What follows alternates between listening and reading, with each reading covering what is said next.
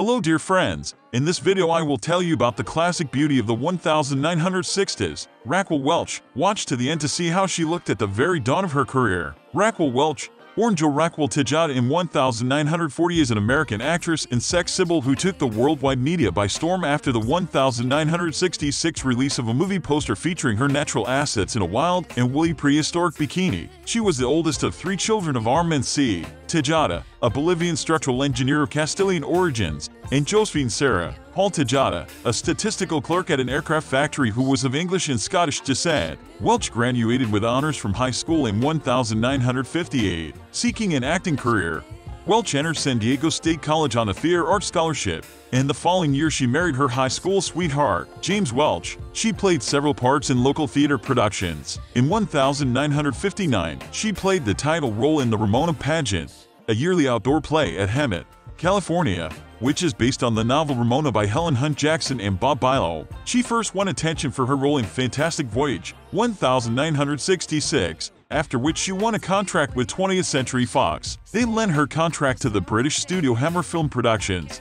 for whom she made 1 million years BC, 1966. See, although she had only 3 lines of dialogue in the film, images of her in the doe-skin bikini became best-selling posters that turned her into an international sex symbol through her portrayal of strong female characters, which helped in her breaking the mold of the traditional sex symbol.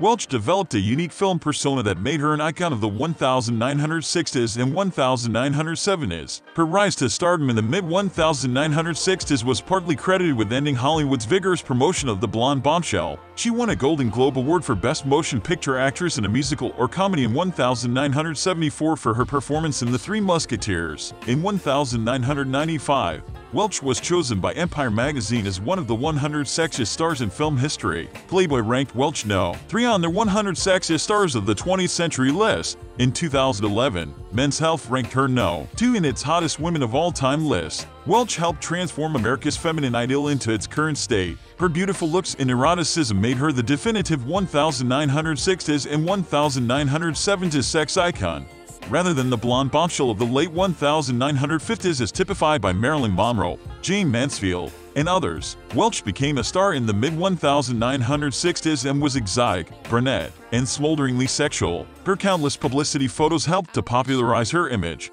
dress style, in 1960s and 1970s fashion trends. Welch and other actresses also made big hair popular. Raquel Welch posed for Playboy in 1979.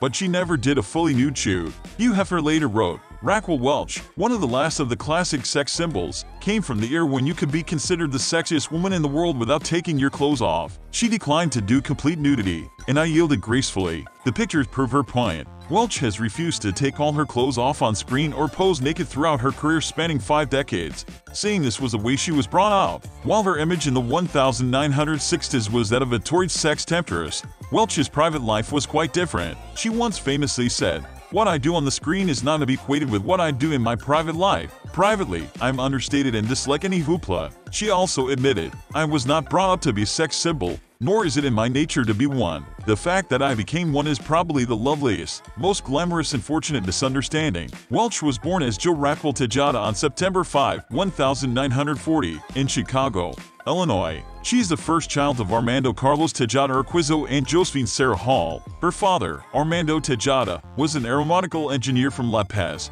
Bolivia, son of Agustin Tejada and Raquel Urquizo. In 2010, while being interviewed on the talk show Tavis Smiley, Welch stated, "My father came from a country called Bolivia. He was of Spanish descent." Her cousin, Bolivian politician Lydia Gaylor Tejada, became the first female president of Bolivia and the second female non-royal head of state in the Americas. Welch was named after her paternal grandmother. Her mother, Josephine Hall, was the daughter of architect Emery Stanford Hall and his wife Clara Louise Adams. She was of English ancestry. Welch has a younger brother, James Jim Tejada, and had a younger sister, Gal Tejada.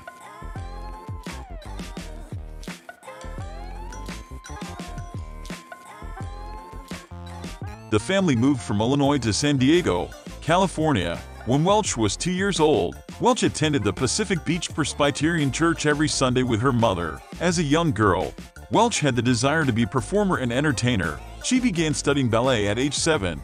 But after 10 years of study, she left the art at 17 when her instructor told her she did not have the right body type for professional ballet companies. At age 14, she won beauty titles as Miss Photogenic and Miss Contour. While attending La Jolla High School, she won the title of Miss La Jolla and the title of Miss San Diego, the fairest of the fair. At the San Diego County Fair, this long line of beauty contests eventually led to the state title of Maid of California. Her parents divorced when she finished her school years. Welch graduated with honors from high school in 1958. Seeking an acting career, Welch entered San Diego State College on a theater art scholarship, and the following year she married her high school sweetheart, James Welch. She won several parts in local theater productions. In 1959, she played the title role in the Ramona pageant, a yearly outdoor play at Hemet, California, which is based on the novel Ramona by Helen Hunt Jackson. She got a job as a weather forecaster at KFMB, a local San Diego television station. Because her family life and television duties were so demanding, she decided to give up her drama classes. After her separation from James Welch, she moved with her 2 children to Dallas, where she made a precarious living as a model for Neiman Marcus and as a cocktail waitress.